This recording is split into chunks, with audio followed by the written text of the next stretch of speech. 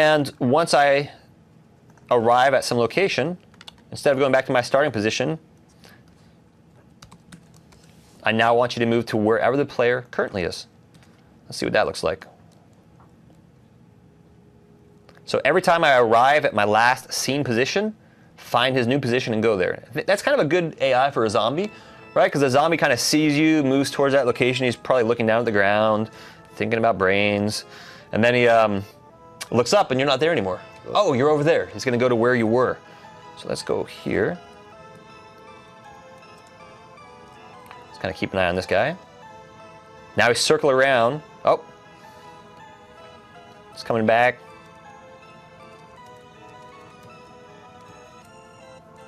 So he kind of stopped there.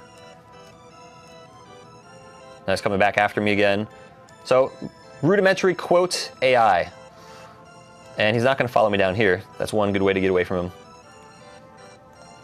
All right. Pretty basic, right? Yeah. Easy enough to do.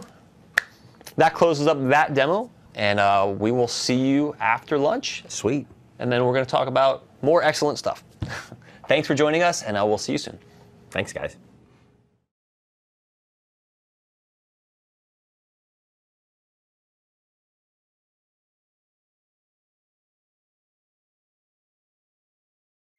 Welcome back once again to Building Windows 10 Games with Unity 5. I'm Adam Tuliper, evangelist from Microsoft, back again, joining us after lunch. I'm Matt Newman. I am an indie game developer. And in this module, we're going to be covering everything I wish they told me about cameras, or at least a good chunk of it, maybe not everything. So we're going to talk about some good lessons and things that I didn't know when I first started out writing games, and it took me a while to find out. Such as using image effects, what you can do with cameras, difference in camera types. So let's get rolling, and I think we got some good stuff for you on this module. Let's do it.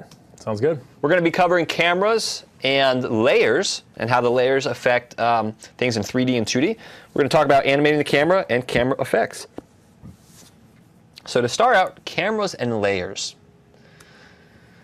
Every scene has a main camera. It is there by default. In other words, when you create a new scene, it always will have a new main camera. Getting a reference to that main camera is very, very common. So Unity provides you a method of doing that by just calling camera.main. And what camera.main does behind the scenes is it finds the first camera that has a tag of main camera. That's one of the tags that Unity gives you built in by default. And the first camera, the first active camera that it finds, tagged main camera, that's what it returns from camera.main. And you can do some pretty cool things with cameras, like shoot rays out into the scene and find out what you hit. So think about when you touch the screen.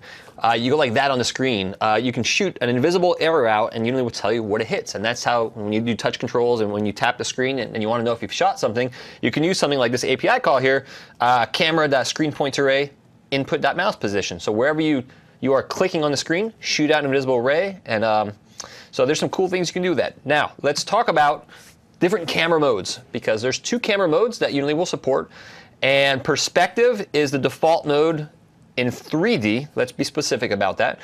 Default mode in 3D, and how much you can see is defined by the property called field of view on that camera, and we'll check that out. And you have a clipping plane in the camera, which defines your minimum and max viewing distance. So if you look at the image of the left-hand side here, our clipping plane is back here. So this is near and far. I'm suddenly getting memories to when I was a child, and remember those guys? What? Those guys on Sesame Street. You guys don't know those guys? Oh, okay. The near and far guys. Yeah. I'm not gonna do the voice, but near, far. YouTube it if you if you don't remember. So back here is our near clipping plane, and there's our far clipping plane. Basically says how far can we see in the scene. And notice in this image on the right here, I pushed up the near clipping plane a little bit more, and notice here we can see that chop off. Let's go ahead. I'll use that script that I showed you guys earlier today, and let's go into temp, and we're going to say battle build. Right click on this and open as Unity project. I love that right click open as Unity project, if I do say so myself. I hope you download that and get a lot of use out of that. I seriously use it all the time. Under scenes, let's look at, we'll do level 1. Oh, I remember this one. You do? Yeah. You remember this one? I do. All right, good. I made a GUI screen for this. You did make a GUI screen for this. If we're lucky, we'll see it. Come on, load up here. There we go. This is a pretty hefty scene. So let's go ahead and look at this guy. This is a huge terrain, a highly detailed terrain. So that's why kind of a little bit of a delay here. It's chugging a little bit. Yeah, we could actually do, this might be a little bit better for performance here. Let's load up complete. And what we're going to do on this demo is I'm going to just show you how we can kind of change some of these perspective values. While this scene is loading up, let's give this a minute to finish loading up. Let's just continue talking, and we'll get back to the scene here. The other type of camera is an orthographic camera. So we have perspective and orthographic are the two types of projection that's handled in Unity. By default, in 3D projects, it's a perspective camera. When you go into Unity and you specify here that you want to create a new project, when you select 2D, my 2D project, your camera mode in this project actually defaults to orthographic by default, which has a very, very different behavior, as we'll see, but it's very common in 2D. And an orthographic camera does not, should I say, respect perspective and the way that we see things. It just does not operate the way that we see things, which is good for 3D. There's no scaling like you would see in a perspective. So perspective sees things like we would. You have this cone that comes out. There we go. All right, so our camera here.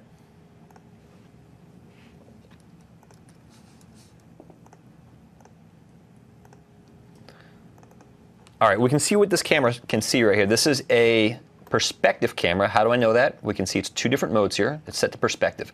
If I change the field of view, notice this is actually one way that you can do like a zoom. When you're doing like a sniper scope on top of a rifle, for example, you can kind of zoom in like that, show a black image on the screen to kind of black everything else out with a circle in the center. So that's one way of doing that. Now the clipping planes here, that's our near and our far. So if we change this, see how I start getting cut off in my camera preview there in the lower right-hand side? So that allows you to define how far out and how close you can see things. A common beginner mistake is you don't see anything in your scene and you realize it's actually behind your camera. This happens a lot in 2D, and we'll look at 2D shortly here. Now on the orthographic side, so again, this is common for 2D. On any new 3D project, if I come into this 3D project and I say new scene, my new camera is there and it's perspective by default. If I go to that 2D project I just created and I look at that camera, it's orthographic. And let me click on that camera. And rather than having this cone that comes out, notice it has this fixed box here. If I change that to perspective, right, this is how we see things. We have this cone of vision, this frustrum. We don't see things outside of it. Here's our box, and it goes very, very far out. And it doesn't matter if an object is here, or here, or here, or here. It will not change its size. Everything is the same size no matter how far away it is, which is very different than perspective. In perspective, of course, the farther away something is, the smaller it is, which also allows for effects like parallax. Very, very easy. If you move a camera, let's go back to complete here. If we take our camera,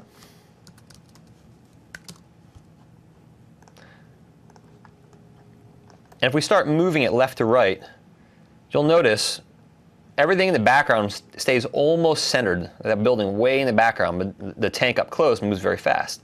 So we get this parallax effect, which is pretty cool. It's common in 2D games. This just happens in 3D by default. This is how we see things. But we're going to look at this, what the orthographic cameras do on the 2D side. It's very important here, the orthographic camera size. That's how many units is equal to half the height on your screen. Again, very important for 2D, as we'll see, because when we want a fixed height, orthographic is the choice. Perspectives can vary, depends on the viewing size that we're in. If we look over here, our viewing angle on our game can change all the time. Unity has built in a couple different aspect ratios that you can choose here. So 16:9, for example, And notice, things scale. You can add your own custom sizes on here.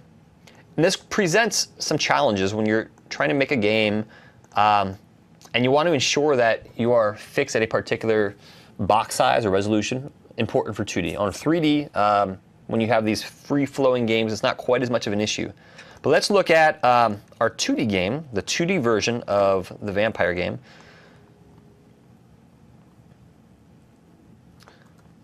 Vamp Kid versus Zombie Apocalypse. While that loads, just so we can have the official demo slide here, we're going to talk about 2D orthographic cameras in this one. Load up level 1. So this project was defaulted to 2D. I mentioned that a 2D camera, in other words, a camera in a 2D project, I shouldn't say 2D camera, that's incorrect. A camera in a 2D project is orthographic by default. How do we know any of this? If we go to Edit Project Settings Editor, you'll see Default Behavior Mode 2D. When we choose a new project and you do 2D or 3D, that's what it selects. And it does a couple important things. On a 2D project, it changes your default cameras to orthographic. It enables this by default, which, big deal, you can click in and out of it at any time, even in a 3D project. It also takes your images that you import into a project, and it makes them a texture type of sprite.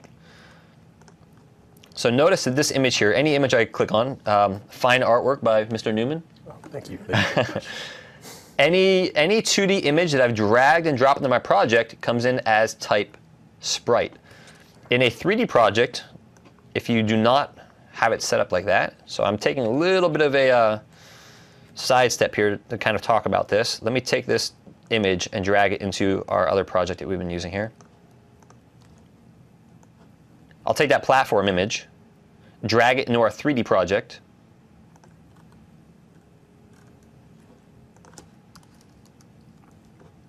Notice, look at the image, look at the sides on this. It's all kind of white. I can't drag it and drop it into my scene. Whereas over in this guy, I can literally just take it and drag it up in here, and away I go. Like I'd expect to do it. So 2D defaults these images to a sprite, and 3D they just retain a texture. So just a little side thing there, because it's important to realize what differences when you select a 3D versus a 2D project. So let me delete this one from this project, and let's go back to VampKit and let's look at our camera here. And also, too, when you do sprites for 2D, it's going to alpha out any alpha channels you have in there or anything like that. Whereas when it comes in as texture data for a 3D project, it doesn't really know exactly what you want to do with it. It's just looking at it as, okay, it's an image file. How do you want to now use this texture? And then you have to go in manually and set the different texture settings for that specific texture. Exactly. What Matt's saying here, that white location on the side here, and look over here, how it's perfectly transparent, right? Yep. Like we'd expect it to be. Exactly. 2D in Unity was possible previously before they integrated their support for 2D, but you had to use third-party toolkits or write your own because you couldn't take this and drag it up. Like literally a texture like this is meant to be assigned to an object. I could, notice what happens. When I drag down under there, see what happens? So you would assign it to a quad. So thankfully they added this 2D support, which is pretty cool.